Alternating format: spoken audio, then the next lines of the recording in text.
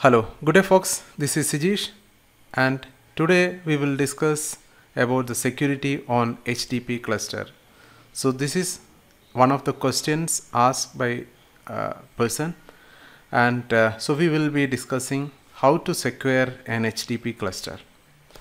So mainly we will be discussing about the Hortonworks here. And if you look into security of any Hadoop cluster, so basically the Hadoop is built by default by considering weak security model.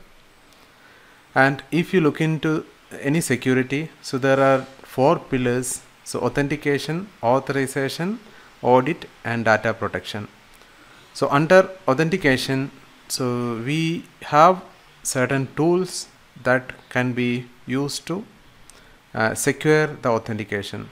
So we have Kerberos in place, okay, so which basically add much more, so it will provide better authentication, the strong authentication.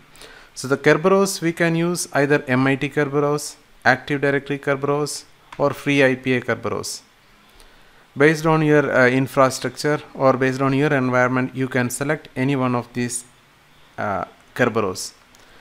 And coming to the perimeter security, so there is a tool called Knox, Apache Knox, and which will provide perimeter security. So basically it's a tool that can be used, and all the other components, like if it's an HDFS, if it's a Hive or HBase, so all those components can be connected through Knox.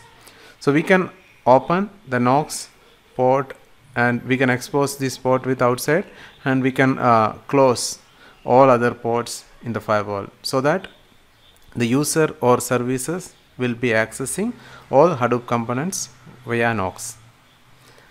And coming to the authorization, so we have a very good authorization tool which is available in Hortonworks, that is called Ranger. So by using Ranger, so we can control the permission of various components, and it provide a web-based GUI, and here we can control the permission of lot of tools, lot of ecosystem components.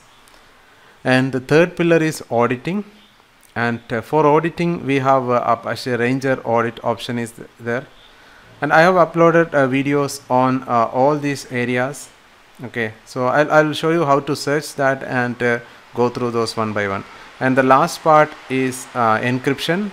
Again, so we have a lot of encryption mechanism available, and I have uploaded those videos also. I will show you how to search that videos, and go to my channel, and this is the URL, and here you can search those, like say for example, if I want to search Knox, so you will get the videos on Knox, mainly the installation, configuration, and all those things. And if you want to search with the Ranger, just search Ranger, and this will give you the videos on the Ranger installation and configuration.